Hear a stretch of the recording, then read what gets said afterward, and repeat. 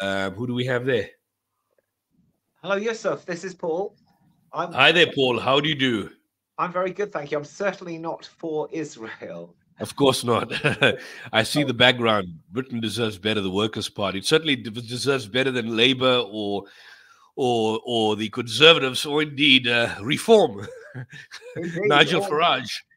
or even several other smaller parties I could mention that we recently defeated in the election.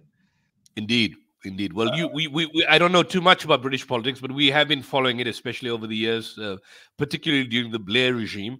And I can tell you, you certainly have our support here in South Africa, and indeed on some of the other platforms in the United Kingdom. Well, but go ahead, Paul. Certainly have I support your excellent exposition on the situation in Gaza. I've just been watching with interest over my dinner. But I don't want you to get me confused with some sort of friend of Israel. No, of course not. In my flyer, when I was campaigning, I support a one-state solution in what I called the Holy Land, which I suggest is the best marketing term for a united state. You could call it Israel-Palestine, Palestine-Israel.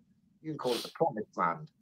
But the Holy Land, it would unite the entire of the area, including the spring of the River Jordan, which isn't actually in Israel. It's in Lebanon. It's 8 kilometers north of Mount Hermon.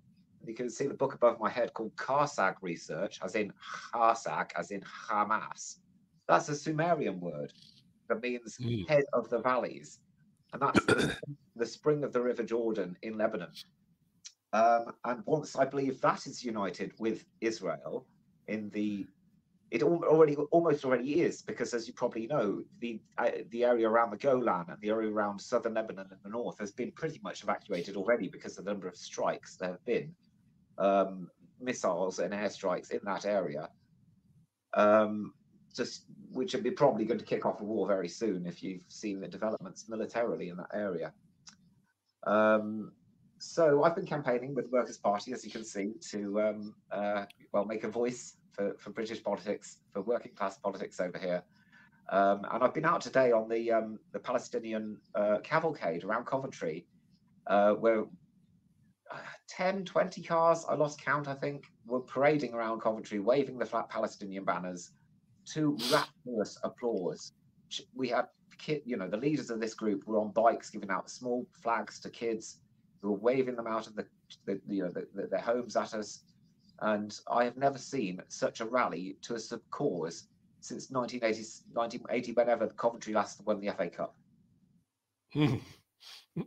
Did Coventry ever win the FA Cup? I think it was 1987 when I was 12, and they all had flags out in their windows, even in Balsall Common in the village where I lived near Coventry. I can't recall that. I must have been about 6 or something, but I know it was Nottingham Forest in the 1980s. But that's a bit of a shift. But I didn't know Coventry City ever won the FA Cup. Following English football. I mean, we grew up following English football. So if you talk about Gary Lineker and Paul Gascoigne and Stuart Pearce and Shearer and all of they were kind of household names in the South African context.